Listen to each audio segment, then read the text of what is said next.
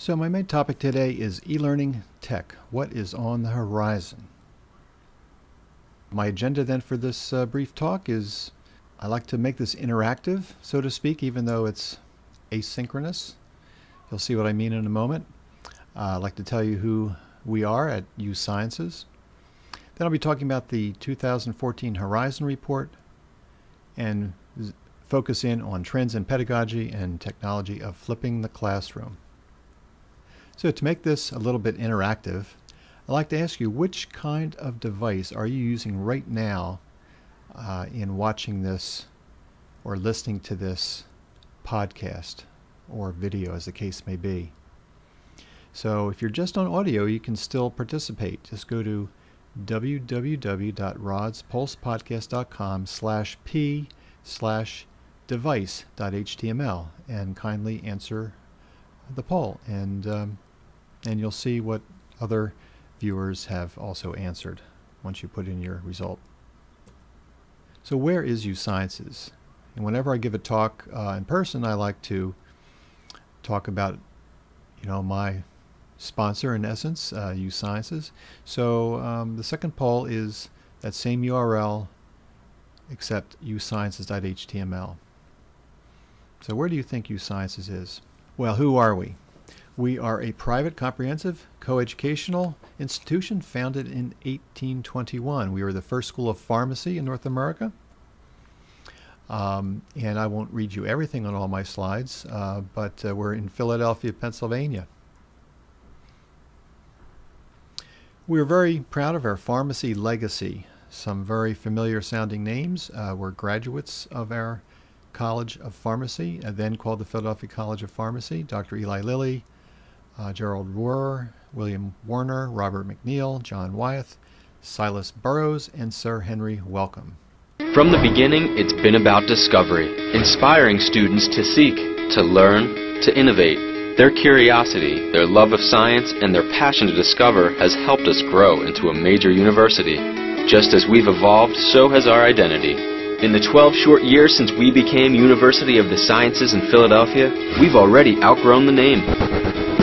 Our history and heritage, our unique DNA remain the same, but now it's been transformed into a name and logo that expresses our growth, our broader reach, and our potential for the future. Presenting USciences, University of the Sciences, and the growing family of colleges within it. With this dramatic transformation, we are not just showing a new face to the world, we are inviting the world to discover a dynamic new presence, a place where healthcare and science converge.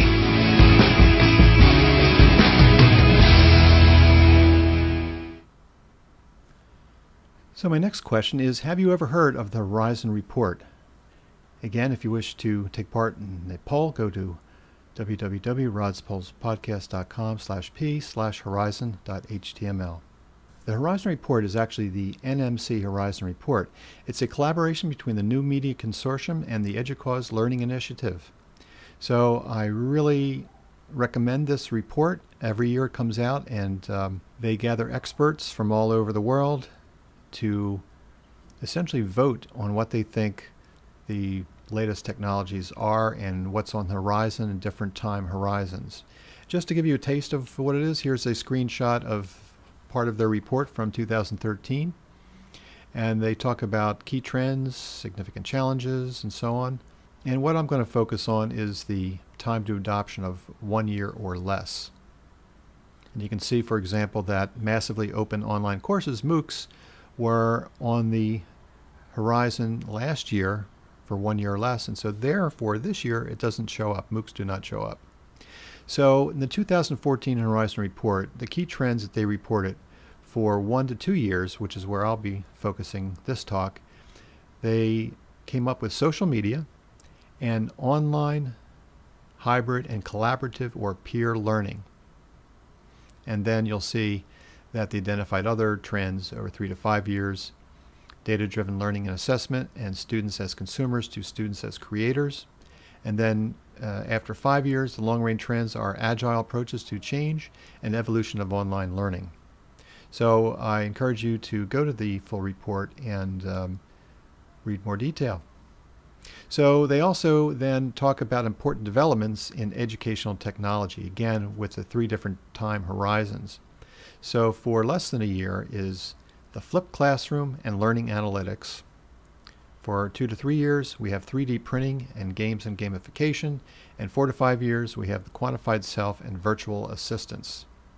So again, for this talk I'm concentrating on pedagogy trends of online, hybrid, and collaborative peer learning, and the technology of the flipped classroom. And so what are the pedagogy trends? I guess you could talk about speech being one of the very early forms of learning. I guess you could call it S-learning, when speech was used to convey knowledge and information. And we moved to W-learning, or writing. You know, the images here are the cave paintings and some Egyptian characters writing on basically, I guess, Sanskrit. But as you'll note here, teachers were even resistant to W-learning. Socrates said, "Writing destroys the memory and weakens the mind." Hieronymo Scorciafico in 1477 said that the abundance of books makes men less studious. So faculty are often resistant to the latest learning technologies. Now, I can't show you the full video here, but basically it's a very funny video. It's an ad for the Pulse Smart Pen from LiveScribe. So I give the link here, and basically it shows a frenetic professor scribbling about the Krebs cycle on the blackboard very quickly, and the students looking very puzzled. So hopefully your lectures are not like that.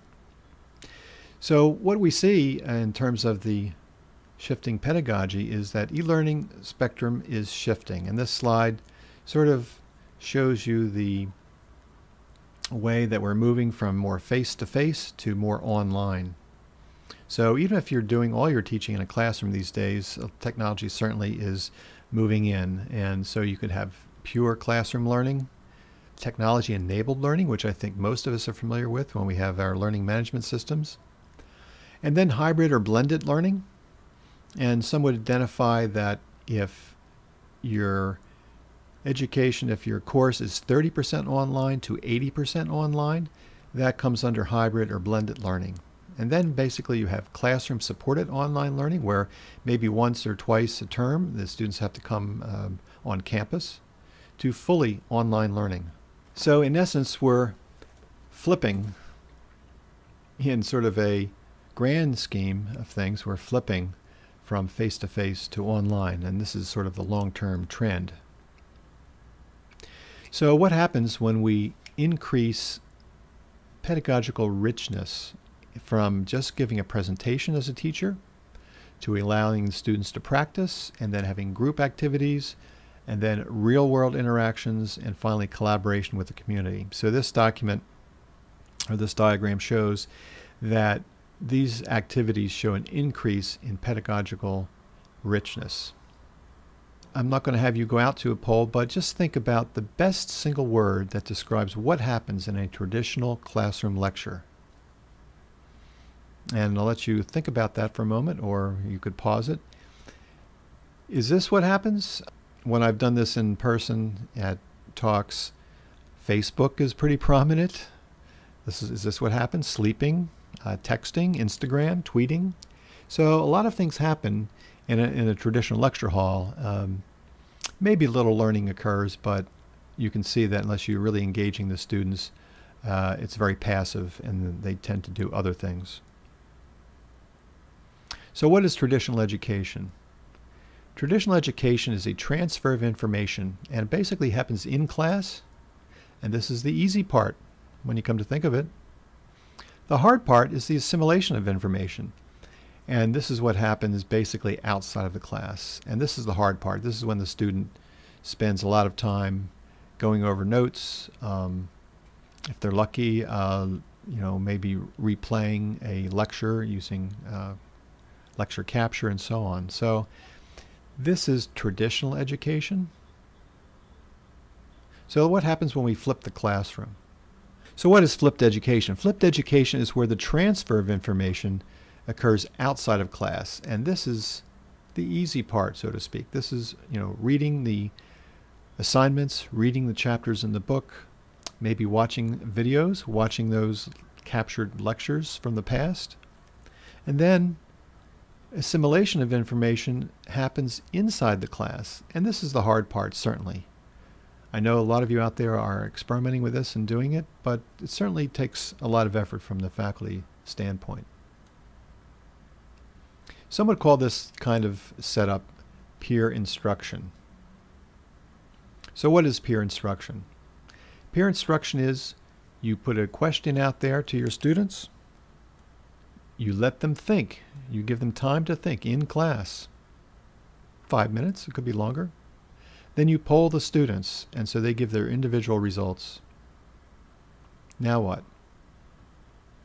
Now you let the students turn to their neighbor or maybe form a small group and let them discuss the question among themselves, and perhaps some students would try to convince their peers that they are right. So you give them some time to do this, and then you re-poll the same question. And when you do that, hopefully you'll see that more and more people have gotten it correct. And then the instructor or the guide does some explaining, and we go to another question. So this really is the Socratic method in action.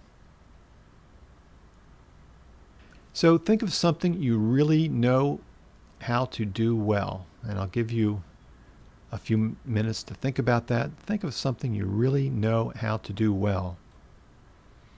And then think of one word, a verb that comes to mind that enabled you to master that something. Okay? What do you come up with? Invariably, practice is the word that comes up. Read, learn, listen, study, look.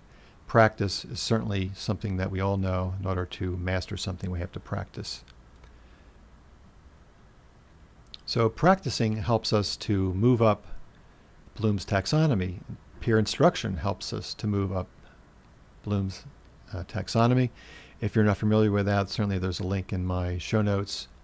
And we move from a lower order thinking, just remembering and recall, to understanding, to applying knowledge, to analyzing knowledge, to evaluating, and eventually to creating, design, build, and construct, and plan, and produce, and devise. So that's the higher ordered thinking. What happens if we stay with lower ordered thinking?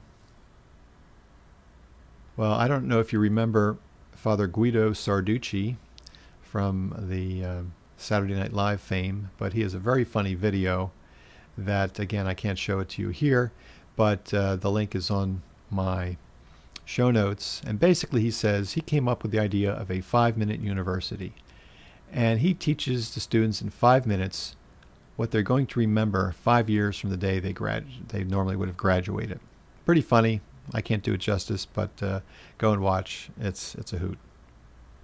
So what year was the term peer instruction? In other words, classroom flipping. When was that coined? And if you want to take part in our poll, again, go to rodspulsepodcast.com/p/flipping.html. So it was Eric Mazur, who I called the Godfather of flipping. In fact, I freely admit I borrowed some of the content or the ideas in my last couple slides from a talk that I've seen him give. He coined peer instruction in the 90s. And at the time, he used a homegrown wired audience response system at Harvard University to teach physics. Became very popular and very successful. In fact, he is on the board of Turning Technologies, which makes Turning Point audience response system that we use at the University of the Sciences. And he later founded Learning Catalytics, which is another excellent audience response system, and apparently it's been purchased by Pearson. So Eric Mazur coined peer instruction in the 90s.